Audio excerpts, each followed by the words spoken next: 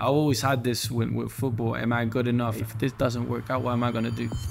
And then we have a guest here, Lucas. Lucas is now part of the Without a Doubt team. You play Ncaa? Ncaa, yes, for a school called Westcliff here in Irvine. What do you think about the level in Ncaa? It goes up and down a lot. The lowest of the low is such a difference to the highest of the high. You have all these European kids coming in that played football their whole life. In Ncaa, you might have players that have played other sports like basketball or baseball their whole life and then switch to soccer for the last 3 years. Do you know the difference between NCAA and Ncaa? Most players from Europe, they go through these agencies. For instance, they were telling me that Ncaa was on the kind of same level as D2. For me, it was football, coming out here, playing and using that to get an education. Throughout this entire story, your entire journey, where does modeling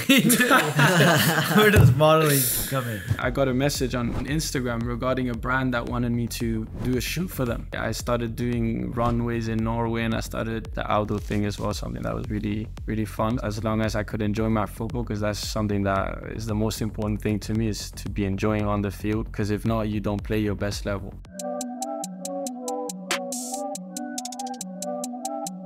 What's up, guys? Welcome back to the podcast. My name is Rafael Espinoza. I'm here with my co-host, Miguel Espinoza.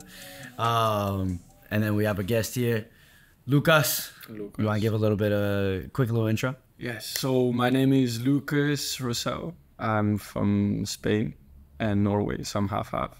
And I was born in Barcelona and I moved to Norway when I was 10 years old.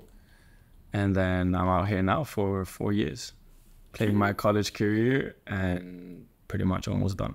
You play Ncaa? Ncaa, yes, for a school called Westcliff here in Irvine, and been here all 4 years. We got the boy on the team. Yeah, so Lucas is now part of the Without a Doubt team. 8th member of the team? Is that right? Fact check me. 8th, right? 8. Yeah, 8. Oh wait, we got 5 here? No, 6 here. 6. 6. Sergio, Victor. 8. 8th member of the team. Thank you, guys. So we'll get your story out there, but yeah, I think you're a perfect addition to the team. And just a quick summary of Lucas. You said you're out here playing. Played 4 years. 4 years? Yes. 3 years. Ncaa. Ncaa with Westcliff. Mm-hmm. So he's Ncaa, and I think it's pretty cool because on this team we have Sunday League. What? I'm just kidding. That's okay. We have joking. Put it on blast. Did you play Sunday League? Yes or no? Yeah. Exactly. All right. So no, we got D2.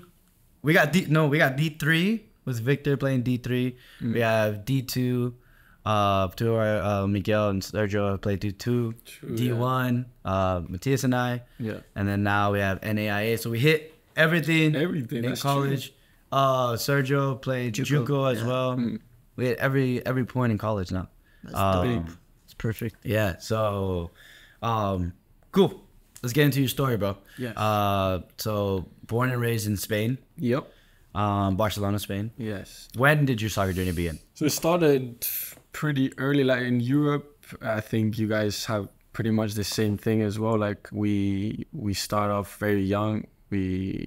How you say, like they say, you get born with the ball in your feet. You know, you always out there playing football. If it's pickup, if it's on the streets, if it's whatever, wherever you are, you bring your ball always with you. So I think since I went to school, I remember in Spain when I was younger, I was very young at that age, but they had different teams within the school. So you used to play a little bit like here, actually. You used to play against other schools. But then as little kids, of course. So that's already where it started. And then I moved to Norway when I was around 10 years old. Mm.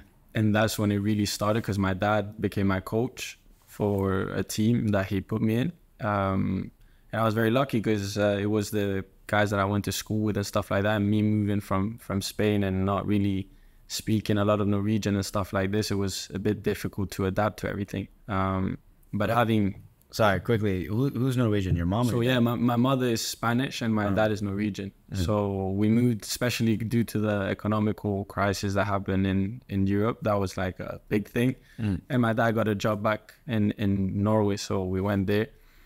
And it was a big step for all of us. But yeah, moving into that team, that's where it all kind of started. And my dad as a coach, that is also a big thing because my dad was also very strict, very direct, very strong character at that time, and still is. But yeah, I think that also had a big influence on my football career in that kind of sense. So yeah, started over there, and then I think I had him for 3-4 years, and we played with a very good team at that time. We were very young, of course, so I think it was 9-a-side at that time. I don't know what age you guys start with 11-a-side. Do you know? So like 12, 13? 12, Yeah, I 13? think 12. Yeah, so it was around the same time. And then I had 1-2 years there playing 11-a-side, where my dad stepped down as a coach and another coach came in. And then I moved to another team because I also moved place. I was living in Oslo, the capital, and I moved house. And at that time, I think the best for my parents as well was to move teams as well, so they didn't have to drive me or make me go different places all the time. So I moved team, and I had a lot of luck there as well, because I ended up going for a local team there that the club in itself wasn't supposed to be a very good club.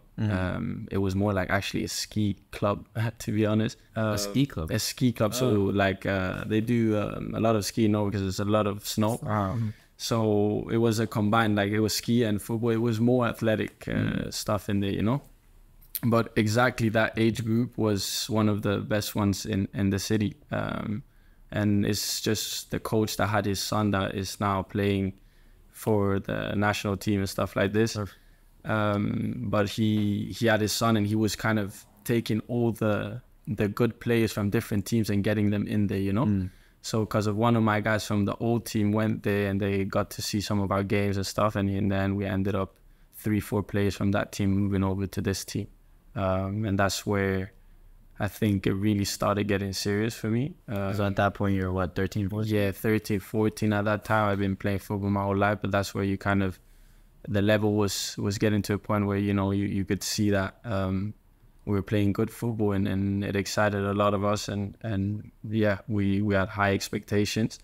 So the level was really high, so we were going to tournaments and stuff like that all around Norway. That's where, for instance, now most people know Haaland, for instance, and that's with that team. That's where I played against Haaland when we were 14 or something like that. Haaland too? Yeah, I played against Haaland. I didn't play a single minute, to be honest. I was sitting on the bench, but my whole team played against him, and I just remember it so well because I was so shocked because we were watching him just destroy us. And I think he scored 4 goals, and they won 4-1.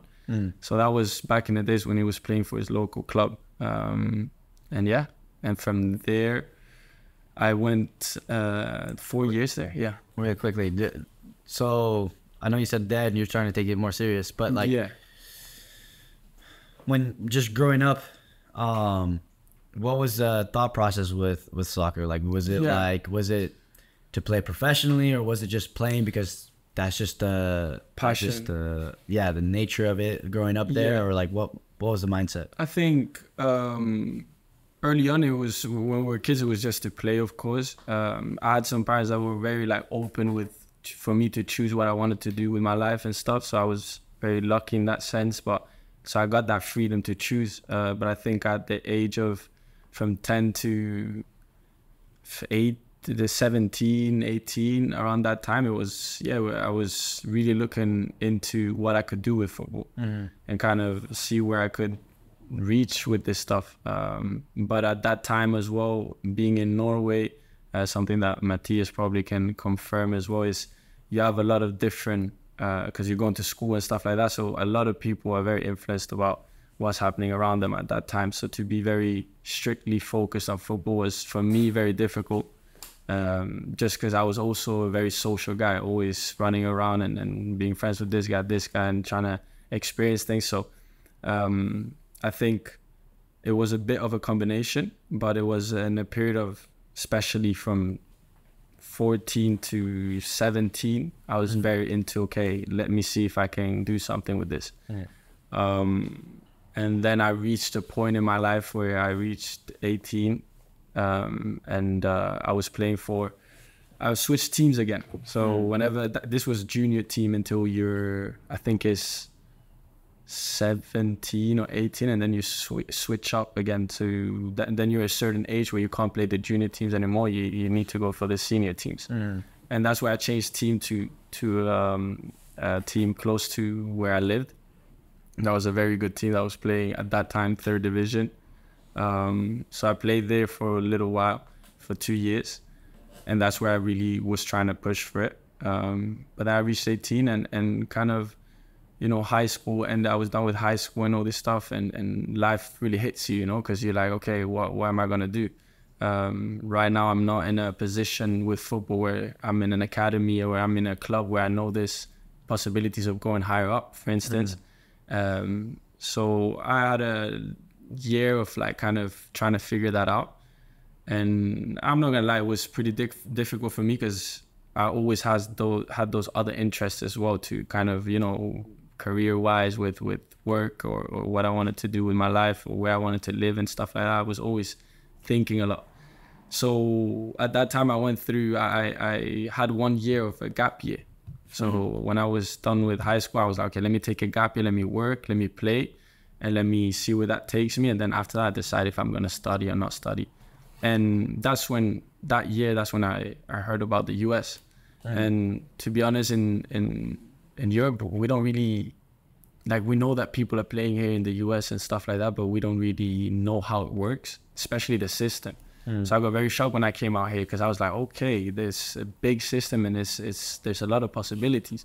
But at that time, I wasn't thinking too much about it. But then I saw the possibility of going to the US and use football to give me an education as well, soccer. But who introduced you to that idea of going to the US? Yeah, so I had a couple of teammates of mine that were older that went to the US, and they were talking a lot about it. And then I had a friend of mine that didn't take this gap year. He went straight to the US. And he's a really good friend of mine that now is done and is back in Norway.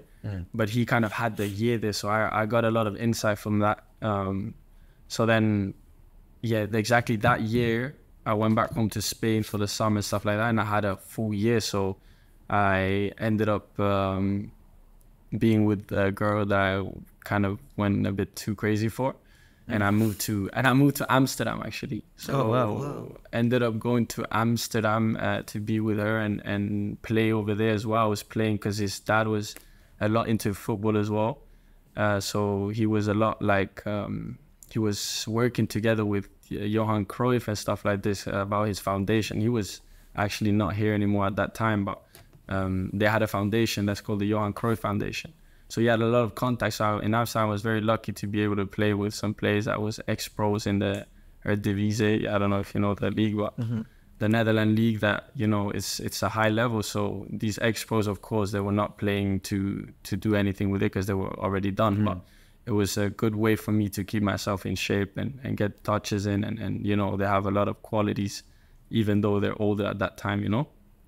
So I got to do that. But then over there kind of started, you know, losing a little bit track of where I was going with football, and I started losing a little bit of control of that. So I don't know, one day just really clicked for me, and I had already set up, I signed with a school in San Francisco, and then COVID hit.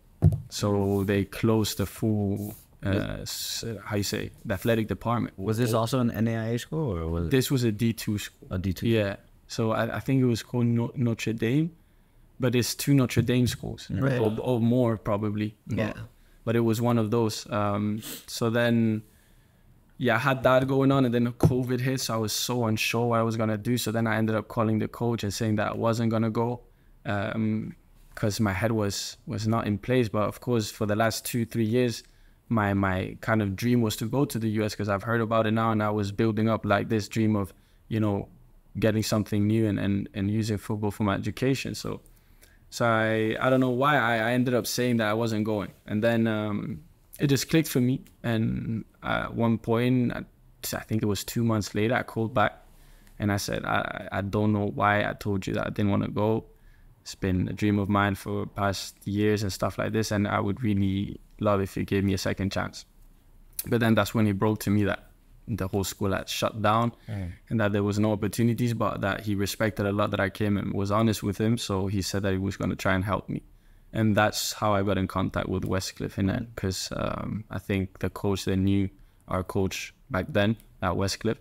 And that's where they contacted me and another friend of mine that was also going to that school. And they signed both of us. So then we ended up going there. What do you already know about the college system? Is it like you don't know anything about it, or you just like, do you know the difference between NCAA and NAIA? Like, So I knew a couple of things at that point, because I've heard from my friend, and as well from at least the players coming from Norway and most players from Europe, they go through these agencies. So they have meetings with you and they explain to you a little bit, even though you kind of don't, you need to commit to actually realize, I feel, you know, because they can explain as much as they want. So I knew the different levels, but for instance, they were telling me that NAIA was on the kind of same level as D2 out here. And then coming out here, I don't know if that's the case. I don't have enough information on that, but of course for me, I was just thinking, okay, it might be the same level, but I don't know the level. I don't know what to expect, you know, and especially knowing that the US soccer, at least back in the days, wasn't like the main sport. Now it's growing like crazy, and it's lovely to see. But I didn't know too much. So I knew the different names of the leagues and stuff like that, but I didn't know how it worked. Then I just remembered people who used to tell me that it was conferences, it was this tournament stuff, but I didn't really know. So coming out here was for me more just, I need a big change in my life, and moving to the other side of the world, I don't think there's a bigger change than that. So I was just super lucky, because then when I heard about Westcliff as well, I heard that, you know, it's in California, it's warm weather, it's, you know, football in the warm weather with the grass fields that they were showing me and all this kind of stuff. I was like, okay, this looks amazing. And for us in Norway as well, living with 9 months of snow every day or 9 months is a bit too much, but it's a lot of snow and very cold always. So I was always dreaming to get out. And I don't know if it's because I have the Spanish side of mine that is always searching for that warm weather and stuff, but I ended up then just coming out here without knowing actually too much. And So when you were thinking about going to the US, like, was there were you trying to get familiar with states at all either, or like you just like go to the US and like what if you ended up in like that's Ohio, dude? Yeah, you know what I mean? True. That's it. Sorry for from Ohio, but no, I had actually a couple of offers from different places, like one in Nebraska and stuff like this, and I think it was Nebraska, some cold ass place. Did you have like a highlight tape for them? So we created a highlight tape. That's what they do. The agents, they help you out with a lot. They do a highlight tape, they show you to the coaches and all this stuff, and then you get your offers. So I had a couple of offers from different states I didn't even know about, to be completely honest. And now I still live here for 4 years, and there's still states that I probably don't know about. So the ones that I knew was, of course, California. It was more cities as well, like knowing about New York, Miami, you know, different places, San Francisco, LA. So it was more that I was searching for at that time. So for me, there wasn't too many places in my head rather than California, Miami, or New York. That was the three things that I always told my agent, that's where I want to go. Right.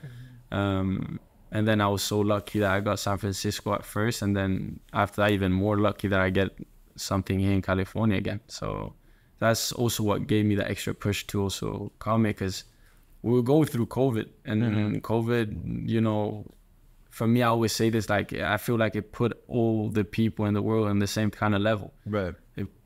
It just got everybody together, and kind of you were, whatever you were doing with your life, your career, you were on the same level as your neighbor. You know what I mean? So it was a difficult time and a difficult choice, but I think in the end it ended up being the best thing for me. So you came here, what year? 2020? No. 2020, yeah. Oh yeah. 2020. So it was full COVID, but it was amazing for me because out here it was a lot less stricter. So back home you couldn't leave the house, you couldn't do anything. At least here you could do stuff, you could go to the beach even and stuff like this. So it wasn't too bad. I think it was the best thing that could have happened to me during COVID, because being all locked in and like it was in Europe, it's not a good thing because you see the side effects of that. So I'm assuming when you made your decision to come here, you also ended the relationship with the girlfriend. Yeah, no, for sure. So it was a very toxic relationship and things that we all go through in the end of the day. So I think it's important to go through those things. And for me, I'm looking back, I'm just very happy that I was so lucky to get that second chance in the end of the day. Because when I called, I was so unsure of what he was going to say. And if he didn't help me out, I probably wouldn't have been here today. So it was a good thing. And I think it was good for both of us in the end of the day. Yeah.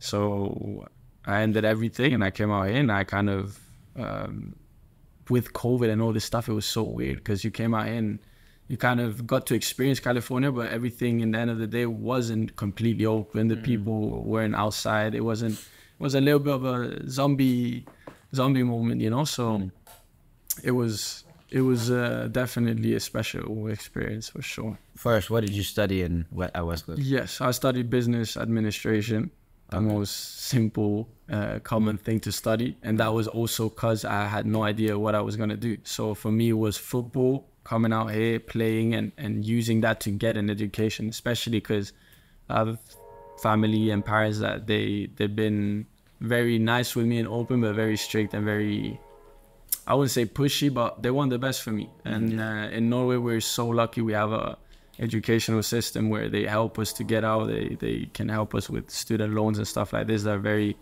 very good loans that makes us be able to have experiences like this. So they were always pushing for that experience and to, not for me to get a certain degree, but just to have a degree. And I think the combination using football with that, it was perfect for me. So but did your mindset switch when you got here? Like, did you? Definitely. Are you no longer thinking like pro, or you now thinking like, I just want to get an education and play? Yeah, so to be honest, at that time when I came out here, I was so gone in my head because all these COVID things were happening and I had all these other things with Amsterdam and all this stuff, and I wasn't really me anymore. So at that time I kind of lost, as I told you guys, I lost a little bit track of where I wanted to go with football. And then when I came out here, I wasn't expecting too much because I thought, okay, you know, I didn't know about the system. I didn't know about the tons of opportunities you have out here to go through the college system or to go through different academies and stuff like this. So coming out here, I got very shocked and I saw how the system worked and stuff like that, and I got a lot of motivation from that. And especially with Westcliff as well, one amazing thing has been that we have so many nationalities there. So I came there and I got to experience to play with players. I've been in big academies in Europe, play for big teams in Europe, just good level players that maybe, you know, in Norway you also have a lot of those, but to combine all these different cultures, also different mindsets, and a lot of people when I came out here, they've already been here for a while, so they were like, okay, you know, like I'm trying to go pro with this, I'm trying to do this with football, trying to go to, I don't know, trying to go D1 after this and stuff like that. And I started getting more and more motivation. And I guess just maybe that year in Amsterdam and COVID and stuff made me lose that motivation a little bit, and I regained it by meeting these people and being around this system. And then being COVID as well, you had nothing to do, right? So was always on the field, always touching the ball or I don't know, working out or whatever it was. So the routines became crazy.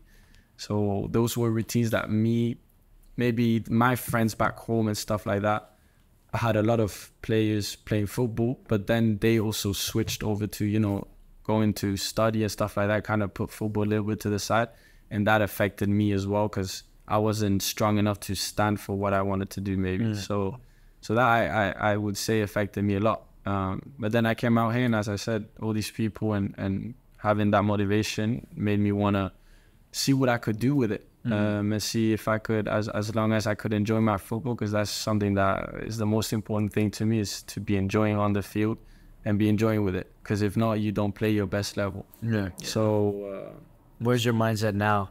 So now after 4 years, I was very motivated those 4 years, and now for sure I always look to, I'm never gonna stop playing. So that's something that for me is something I want to keep doing now. Of course, looking into my masters now, get another season. If I get that in, then you never know what can come. So I always love to play football My lifestyle is around football. I'm touching the ball every single day almost, and going to the gym and doing all these kind of things. So we'll see what comes with it. But it definitely is never to stop playing. So it really depends. I think for me personally, it really depends on that master situation. Because if I get one more season at Westcliff, I have the opportunity to showcase myself again. And depending on what numbers I can do from that, then also we can look into what I can do for my next step. So it depends a lot on that. And if not, then we'll see, because then my visa might be ending and stuff like that. So then coming back home to Spain is a big motivation for me as well to play there, because I never got to experience the more adult side of it, you know, because I was only living there when I was younger. So to be able to play there as well is something that I really want to do. And there, of course, I wouldn't say it's more difficult, but it's of course it's a system that is very different. So coming in at that age as well, it might not be as easy to do a pro team and stuff like that, because they look a lot at the age, and they do that of course here as well.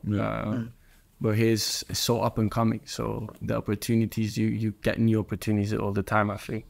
And that's what's amazing with this place, and something that I would highly recommend to a lot of players back in Europe and wherever they are in the world. What do you think about the level in NAIA? I think the level is how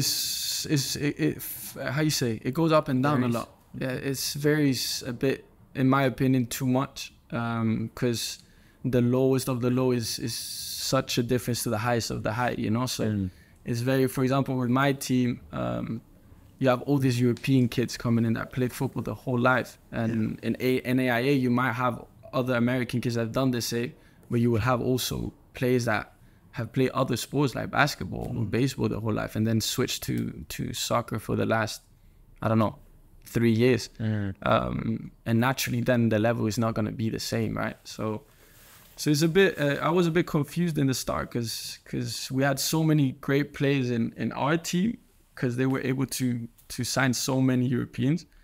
But then you saw the players at the teams that were playing, and then you suddenly see like 15-0 or even 6-7, 8-0. And those games, like when you have a conference and you have, 12 games, and 6 of them you're winning games like this, it's not really enjoyable like that, you know. But you gotta just focus, and in the end of the day enjoy the moment. So the level goes a lot up and down. So I would say, I don't know, it would be nice to have it more even in that sense, you know. So I don't know if it's because as well the rules are a bit different from NAIA and CAA, because you can have I think you can only have a certain amount of internationals, right? You know that probably, but and in NAIA you can have as many as you want, it seems. So I think your team is made up of all of your internationals. Germans, we have Norwegians, Spanish people, French people, we have all types of people, and Japanese,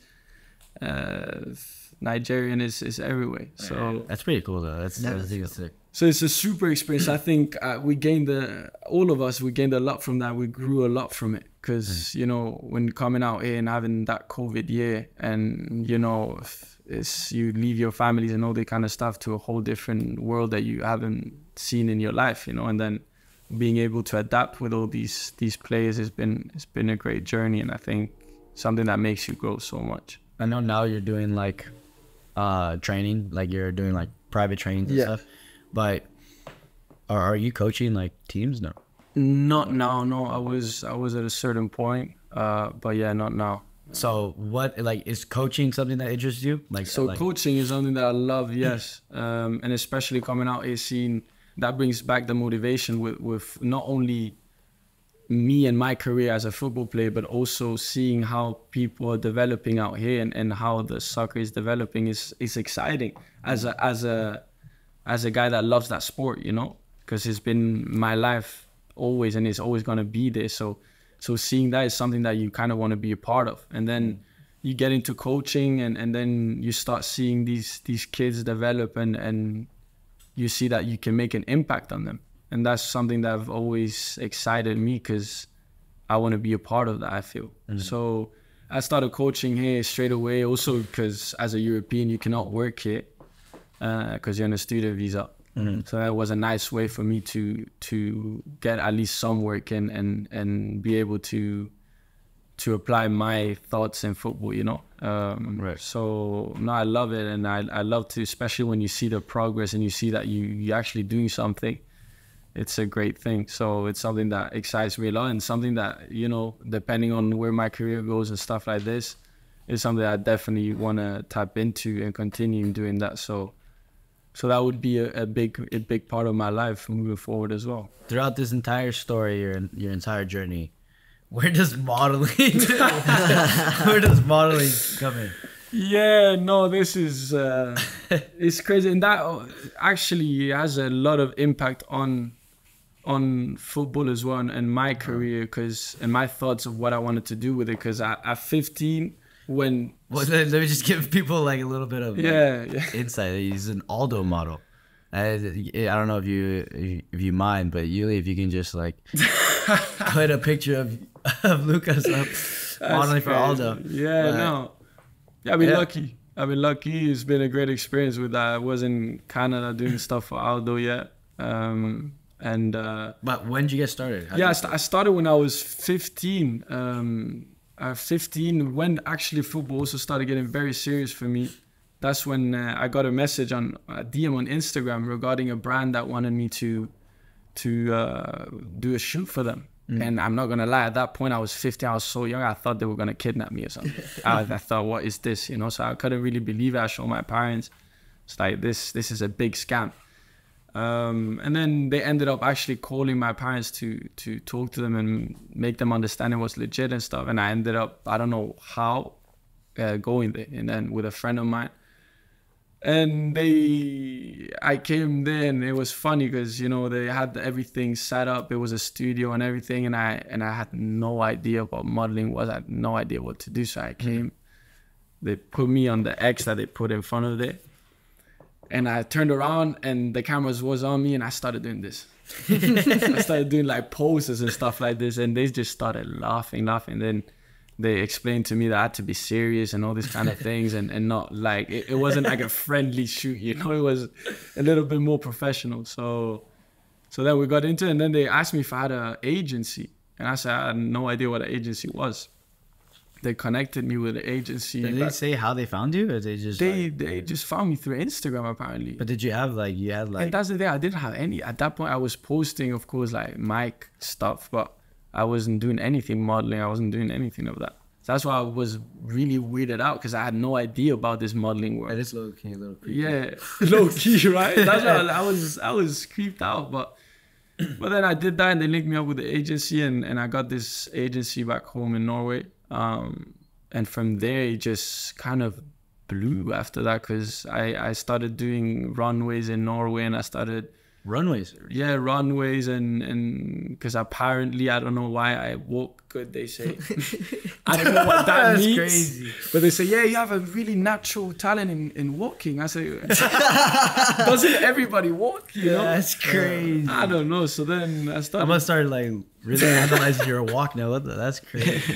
I don't know what it was, but then I started, doing those runways and shoots, and then suddenly I was tapping into a lot of the big brands in Norway and stuff like this, and I went to Barcelona. I got agency there, and then agency in Germany. So it started developing to something serious, and they, at one point, that happened, I think, before Amsterdam, they wanted me to go to China for a whole year. Whoa. I was like, that's crazy. I was young. I was like, okay, I heard a lot of bad things about it as well, that they don't treat you really well, that you go working 15 hours, you don't drink a sip of water, you know, like it's some crazy stuff. So, and then I decided to not go. But at that point I was like, okay, damn, like, it seems like I can do something with this as well. So then I had football, I have this, and I have study. I was like, okay, I don't know what to do. What are you modeling for? Like, is it just shirts? So you have an agency as a model. So it's an agency that you have agents that they kind of reach out, or the brands reach out to the agencies usually. So let's say Nike wants to do a commercial. So they reach out to this agency that they know, and they say, okay, we need this and this specific features on this guy. can you send me what you have? And then they send different options, and then they kind of pick. Do you know what your features are? No idea. Like, Still you don't know what they have on there. Yeah, no, the thing is, I haven't, because of living out here, I couldn't model anything because of the student visa. So I grew my hair. So you guys have seen me without the hair and shaved head. So that was kind of my image.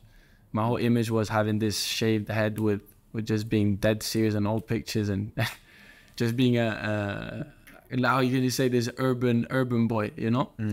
But now I've grew it out. I don't know what's gonna happen now with them. They're trying this new style, so we're gonna see what happens. But that was my thing. Yeah. So yeah, no, I had all these opportunities now after doing all of that, and it kind of blew a little bit. I had to make a choice, they said to me, because they wanted me to kind of, you know, either you go for this or not, because we need your time, because you need to be traveling, you need to be going there, if you want to do this. And they told me, we can't tell you right now if you're actually going to succeed with it. But in my head, I was like, that would be so stupid to go fully in for this right now. Because I was saying, like, when I reach 30, 40, well, if everything goes really, really well, something that is a high probability that probably wouldn't, because the chance of really becoming a model and work with that and kind of make a living out of that is not easy, because there's so many people that want to do it. So I kind of wasn't sure, and then I said it'd be stupid of me to do that. So then that's why I ended up deciding to say no to go to China, and I decided to come here. However, I thought in my mind that I could be able to, I didn't do my research correctly, and I thought I would be able to work out here, something that I didn't. So then I was really lucky though to be able to go to Canada and stuff like that, because they don't have the same rules there. So I've gone to Canada and I've done some work out there, and that's when I did the outdoor thing as well, something that was really, really fun. So we'll see where it goes from here as well, because that's kind of a little bit we're kind of waiting for me to finish study, especially. So that's still like something you're doing? Yeah, that's still alive for sure. So we'll have you modeling for without a doubt. Without a doubt, for sure. Without a doubt. Whenever you guys need. Give us like an idea of what a runway, setting up for a runway, doing the runway, what does that look like? It's crazy to me, because for me, this world is a bit, it's very weird world, you know. It's a bit of a sticky one, I would say, because you meet a lot of amazing people, but when you come to a runway, you know, like you have all these models, and you can only imagine the personalities of these people, you know. You're there for I don't know, either your looks or your features or whatever, and you think you're the boy, you know what I mean? And for me, I was never there, because for me, everything of this, and still to this day, is so surreal for me, because I don't understand how a person can make money out of their looks, or out of how they walk, or out of you know what I mean? It doesn't sit right with me. So I never understood that, and I never let that get to my head in that kind of sense. And then, you know, you go then and you set up the runway, and you have to be there the whole day. You have the runway at 6 p.m. You got to arrive at 9 a.m. And everybody's there, all the models, hairdressers, everything they do for you, you know. You got to sit there and they choose your outfit firstly. So you go for a runway, usually what you do is 2 days before, you have this fitting, they call it. So you go, you fit, you try your clothes, they fit it, and then you go one more time the day before to see if they've done the fits correctly, and then you come the next day. And the next day, let's say you have it the runway at 6 p.m., you arrive at 9 a.m., and most likely you will sit there for 6 hours straight, not doing anything, just conversating with people, connecting. That's why a lot of these people love doing is getting in contact with people, and because a lot of it is word of mouth, so a lot of it is in contact, and that comes with football as well, you know. At the end of the day, a lot is contact and opinion-based games. So yeah, you kind of waste your whole day, I'm not gonna lie. I hated going there and be like 6 hours waiting, and then they might do something with your hair, fit you up and stuff like that, and then ready to go. But then you have also this side of, you know, you meet a lot of amazing people, very creative people, and something that I think most people should have in their life, some creative people that really push that side of you, because it can bring a lot of good sides. So it was a great experience, but then you also have the dark side of it, that is all these drugs and all these kind of stuff, because they deal with a lot of pressure, these people, because they put pressure on themselves. I have to look like this, I have to look like that. Oh no, I don't look good today. And start gaining these crazy insecurities, you know. So I would always go to the bathroom and suddenly it's like, you know, these people doing drugs right before the runway. So I'm 16 seeing these things, 24-year-olds doing whatever drug they're doing to make themselves confident to go out there. So in my mind, I was stressing because I was like, okay, how heavy is this? You know, these guys are taking drugs to be confident, and I need to go out there and act confident. And then, you arrive there, you do all these fittings and stuff, and then you literally walk for 3 minutes and it's done. So you're there for 9 hours, 3 minutes, applause, all this kind of stuff. You go off the stage, you change, you say bye, and that's it. So it's kind of, you know, it's not a really fun, in my opinion, fun thing. But at the same time, it's super interesting because I really love the part of the social part. And for everybody that knows me, you guys know I love socializing with people and I love, you know, having conversations. So going there and being able to get to know so many different mindsets, and it's crazy because most people that do modeling, they're special people. They have their own ways of doing stuff, in both negative and positive ways. You know, so for me to see all of this, I'm somebody that really likes, you know, seeing different kinds of people and mindsets. So seeing all of this, I think also made me grow a lot, and I'm grateful for being able to do that. I was gonna ask, did you start developing your own insecurities when you were? Yeah, I would say so. That's a good question, actually, because I haven't really thought too much about that, but definitely, because you there, and as I said, like you have all these people like feeling like they're so much better than other people, and I hate that type of mindset. But sometimes you can't even blame them, right? Because you're there and you have all the spotlight on you, and you look like this, you're earning money with it, and it's not like, a lot of times it's not little money, it's a joke type of money for just standing. I was gonna ask, what does a runway, what does that pay? Yeah, it depends. Because if you do runways in Norway, maybe they give you what, $200, you know what I mean? But then you do a runway in Milano, they give you 40K. You know what I mean? It's a joke. So it really depends on where you at with the modeling, you know. But I definitely. So you made 40K on. I wish. I wish. No, it was with Aldo. It was, for example, a good amount, but not even close to that. Yeah. And then, you know, you're around all these people that look at themselves with such a high value that you kind of start getting into your own insecurities, you know, because then you're like, oh, am I doing this good? Am I, you know, walking at me even talking about it sounds stupid.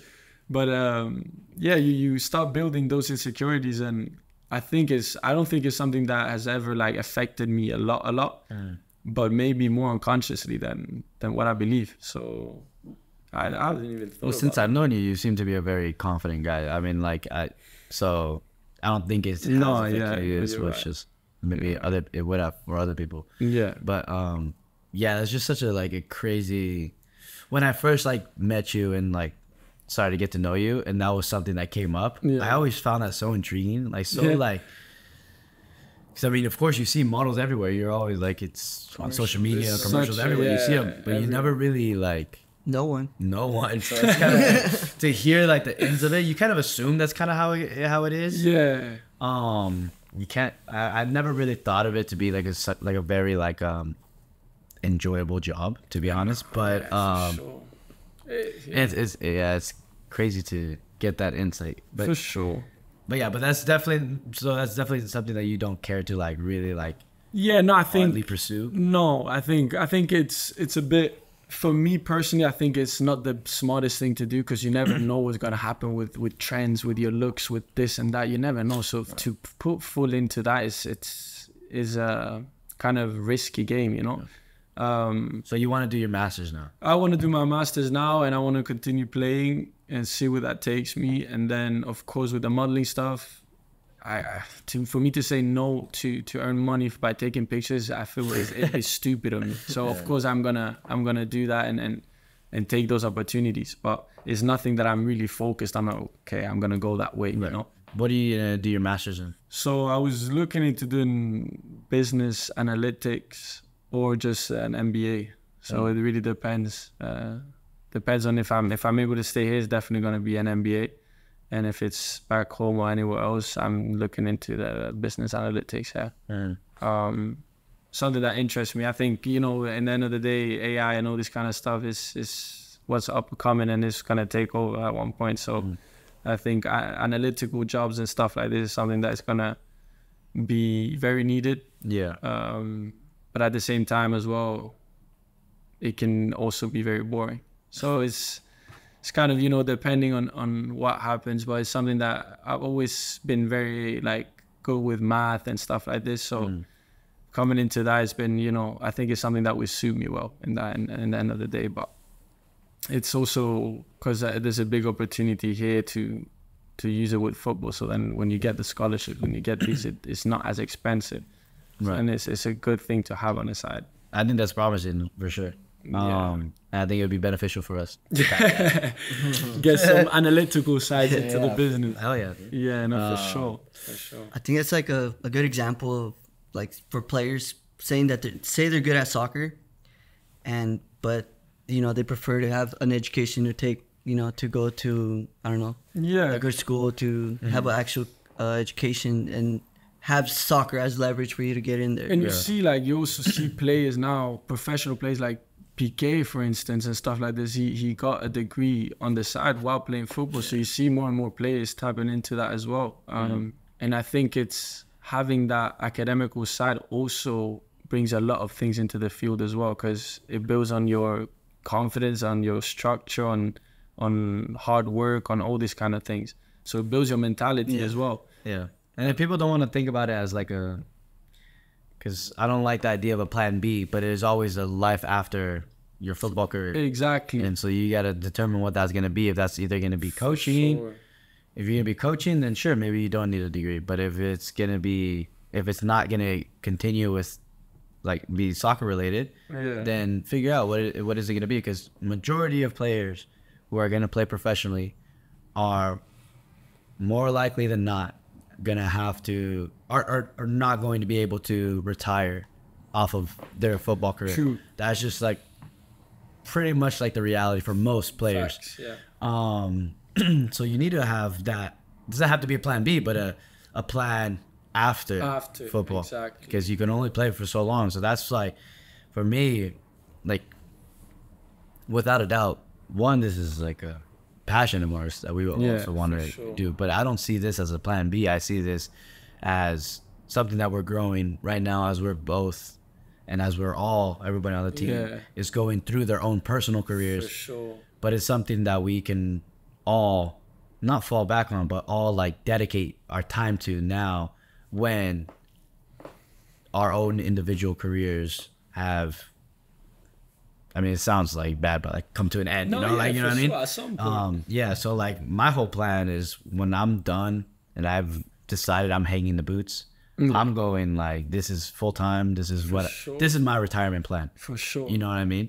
And people, I think more and more players like need to start thinking that way, because they're going to get to a point when they're done playing, or they have whatever, when they're done playing, it's like, now what are you gonna do now? Yeah. And you want to, I think as much as we want to say like, oh, soccer's my life, that's all I care for and stuff, like there's more to the sport. You can, after, I don't know, if you have a successful career, you're gonna be in sometime in your 30s when you retire, and from 40 on, what are you gonna do? Yeah. You know what I mean? So that was what was really important for me as well, because I think bringing it back to football, I think also why I've been so like unsure about what I'm gonna do with it and stuff like that also comes from self-doubt, from my doubts that, you know, I always had this with football. Am I good enough? I get a lot into my head.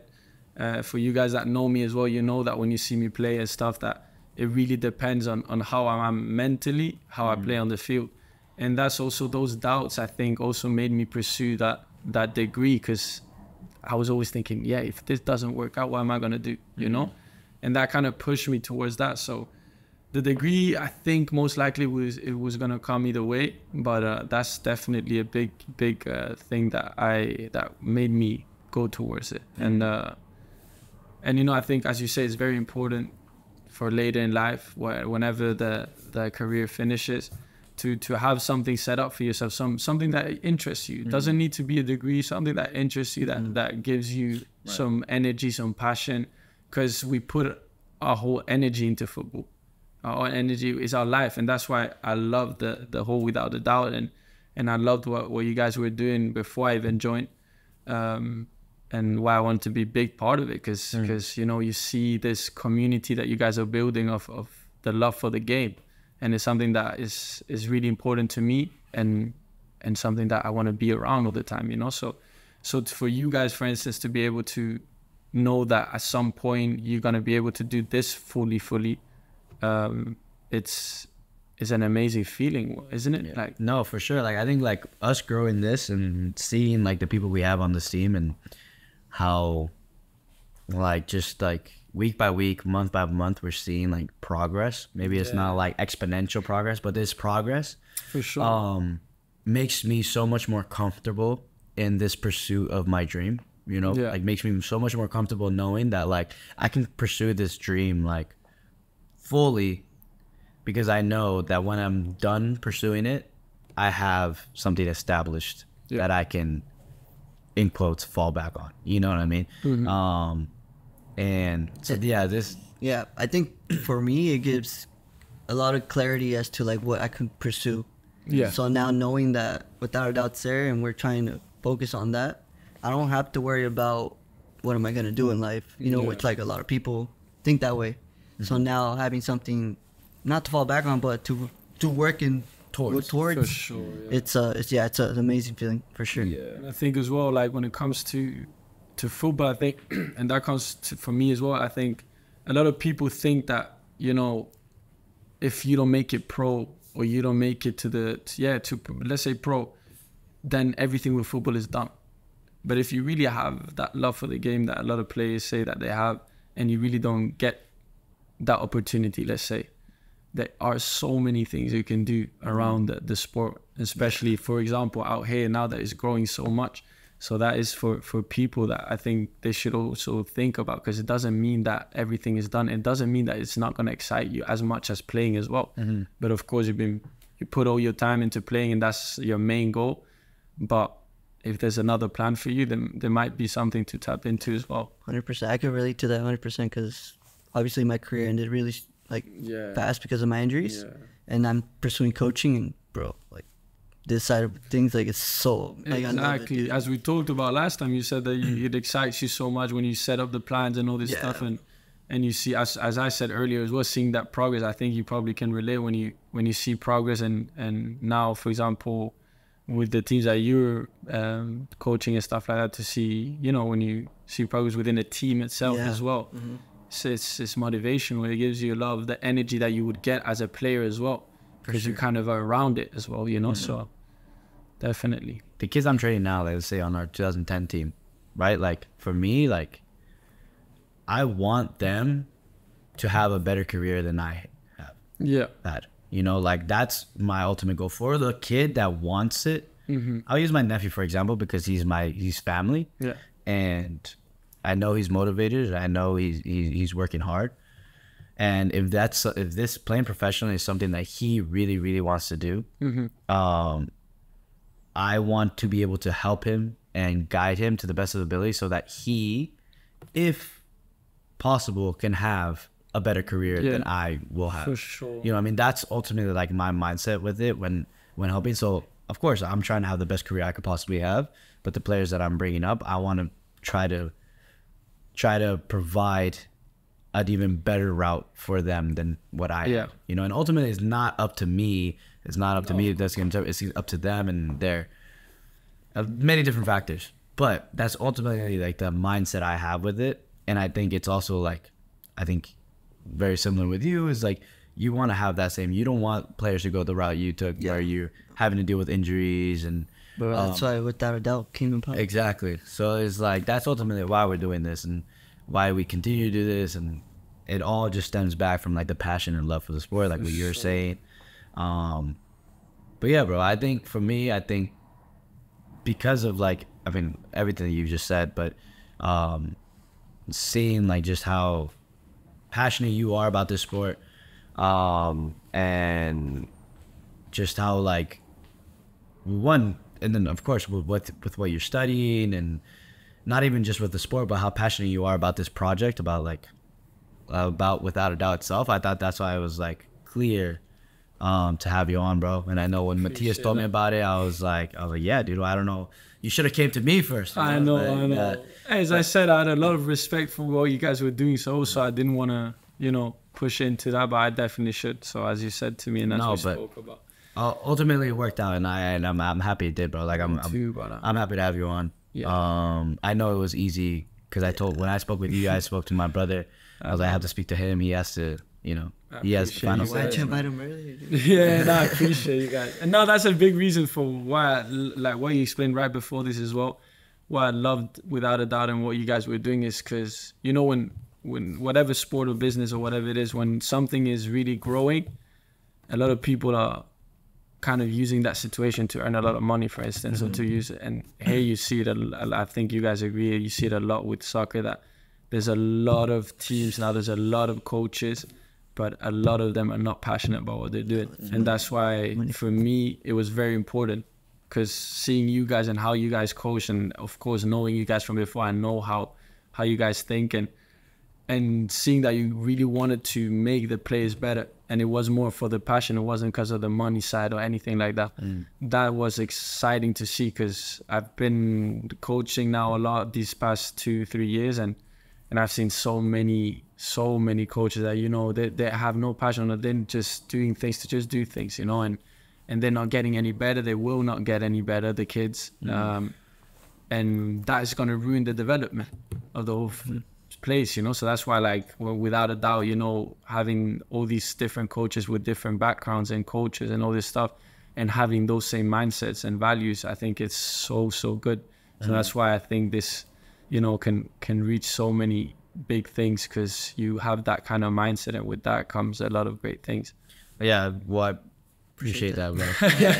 I just, last thing, you expect an expansion in Spain, sin duda. Oh, sin duda. That sounds so sick. Hey, that would be crazy, though. I'm not gonna lie. Sin duda in Spain and Mexico, bro. That's so gonna be sick. the expansion. Sin duda sounded good, Well, how do you say Without a Doubt in Norwegian? Well, I'm asking acting like you're not Norwegian.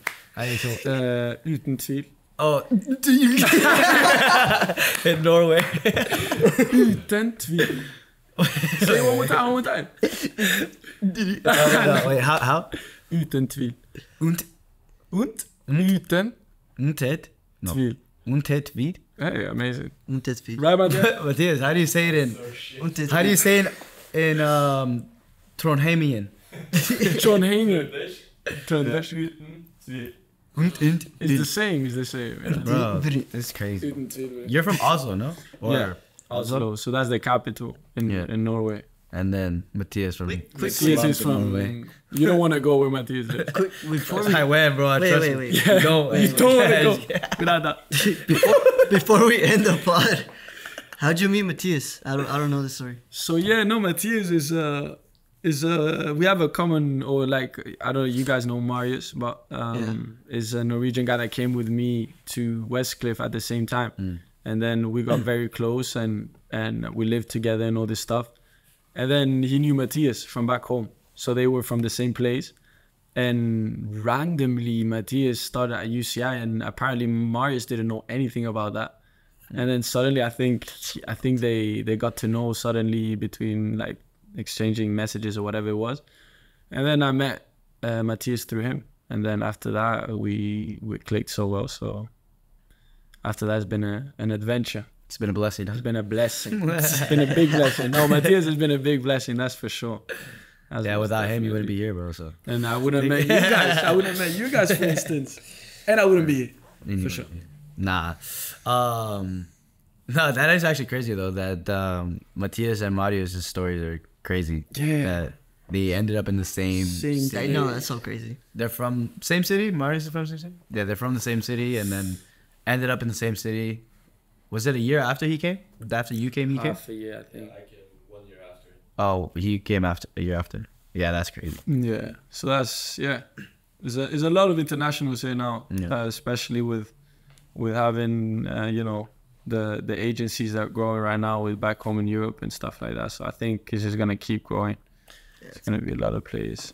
Okay, so we can end it with, unless you have a question, end it with anything you got to say, whether it's advice to internationals coming to the United States, advice to, I think, anything I think for internationals especially, that's what I've lived mostly. So what I could say about that is know that the US has a lot of opportunities for a lot of players. And I know back home, I know it's growing a lot, the thing of going to the US and playing. But as I told you guys, they don't have enough knowledge about how it works and stuff like this. And I think it's important that if you really enjoy football, and there's a lot of players in Europe and all around the world, to be honest, that they don't get the opportunity to get that extra step, for instance, getting a pro contract or continuing in the academy or whatever it is, because they're very cutthroat, So know that there's a big opportunity out here. And not only with the opportunity of going pro, but also getting your academics almost for free a lot of the times, So use that for yourself and get out as well. Try to experience something new. How can players get more information? Without a doubt. _ Or DM me. Yeah. Where can they find you on Instagram? Luke Rosell. It's straight up like that. Luke Rosell. Or without a doubt _athletics. For sure. We'll make a Norwegian page. Ncaa Athletics. 1, 2, 3 Athletics. I wish there was a camera with Matthias right now, bro. Yeah, and then, dude, honestly, people need to start. No, yeah, for sure. Without a doubt, it's the hub to get information, bro. Seriously, no. We have everything here. And if anything, any questions, please reach out. Because there's so many things that we know now that we didn't know before. And it's so easy to just communicate and it gives you such a better image of what's going out here. So so please don't hesitate on that. Okay, one thing actually, now when anybody wants to represent without a doubt, and if you score, your celebration needs to be this. Ncaa 1, 2, 3. Is that how you say it? No, I'm saying your word. The Norwegian. It sounds like 1, 2, 3. 1, 2, 3, 4, 5. How What was I saying? Without a doubt. Yeah. In Norwegian. Ncaa. It sounds like 1, 2, 3. But I'm saying it. I think the Spanish version is better. Sin duda. Sin duda. Sin duda, hermanitos. Dale. Thank you for having me, guys. Thank you, bro. At Miguel Espinoza.x. Oh, yeah. Rafael Espinoza.x. And then you got Lucas. Expect to see this face a lot more because he's going to be our model now. Yes, sir. Wow, that's crazy. Big statement. Thank you. All right, bro. For sure. Thank you. Welcome to the team.